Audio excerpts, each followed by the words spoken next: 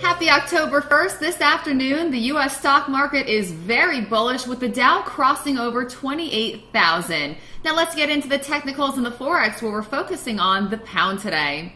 Short positions are favored below 129.50, targets at 128.10 and 127.80 in extension.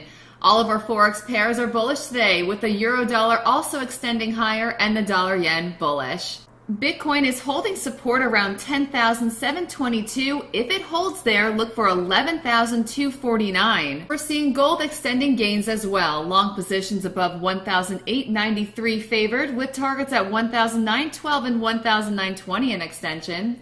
Follow Trading Central on Twitter for all of your Forex market updates, and for Trading Central Web TV, happy October 1st. I'm Olivia Vaz.